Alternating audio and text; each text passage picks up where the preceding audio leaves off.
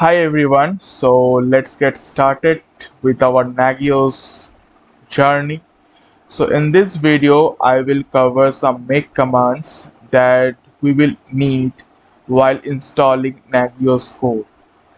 So the first command is make test. This runs the test suite. Make install. This installs the main program, CGIs and HTML files. Make install init. This installs the init script in lib systemd system. Make install daemon init. This will initialize the init script in the lib systemd system path. Make install group users. This adds the users and groups if they do not exist. Make install command mode. This installs and configures the permission on the directory for holding the external command file. Make install config.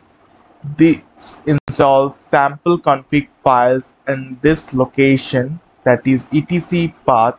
You will have to modify the sample files before you can use Nagios, and you can read the documentation for further information.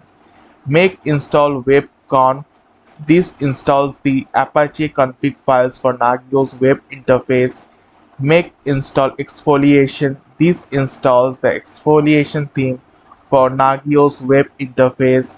Make install classic UI. This installs the classic theme for the Nagios web interface. That's all in this lecture. Thank you.